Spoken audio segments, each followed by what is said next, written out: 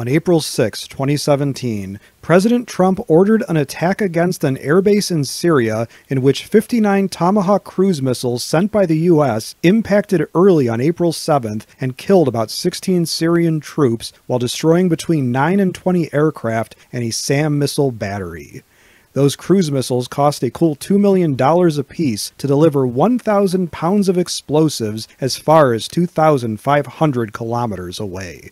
Modern weapons are not cheap, with some weapons prices including $45 for a hand grenade and $700 for an M4 standard rifle.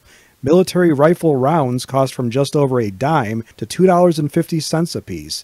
The Javelin anti-tank missile system is $178,000, with replacement missiles $78,000 each. A single USMC F-35 fighter jet is $109 million, while the total program costs $1.7 trillion.